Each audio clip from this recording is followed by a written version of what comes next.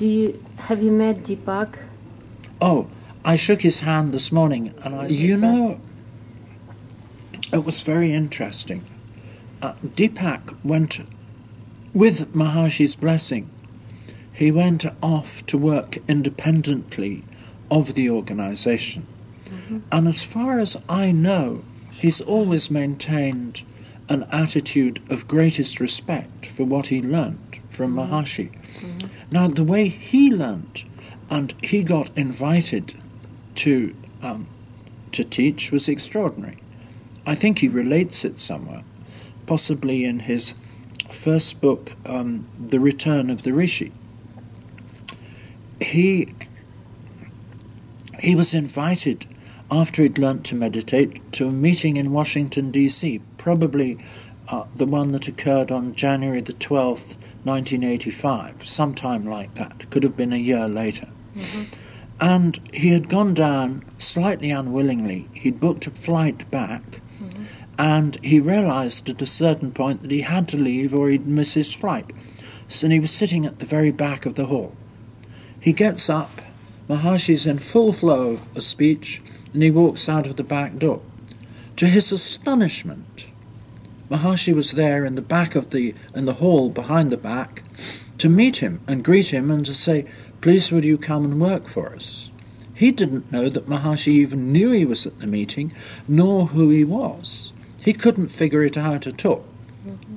And he got this instant invitation, which he had to think about very carefully before he accepted. He said, "Give me time to think about it," as I remember it being reported.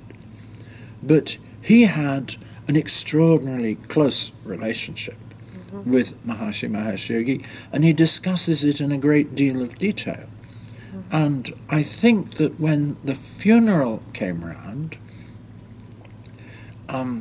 the cremation in 2008, February, he came, or he wanted to come. He actually published some amazing memoirs, and particularly what his children had said about being with Maharishi as young children.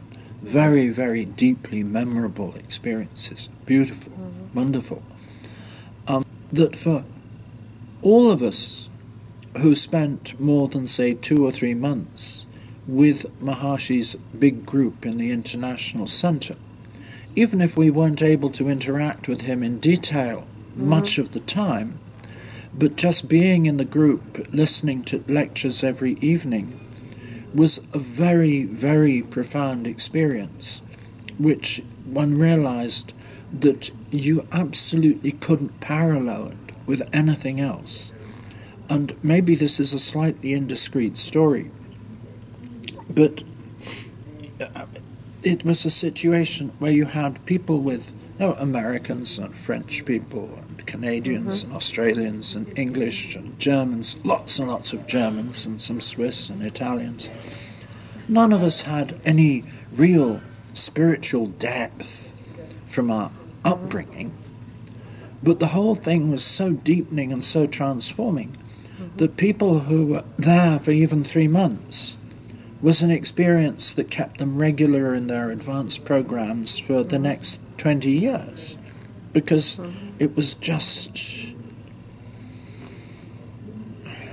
profound. Good.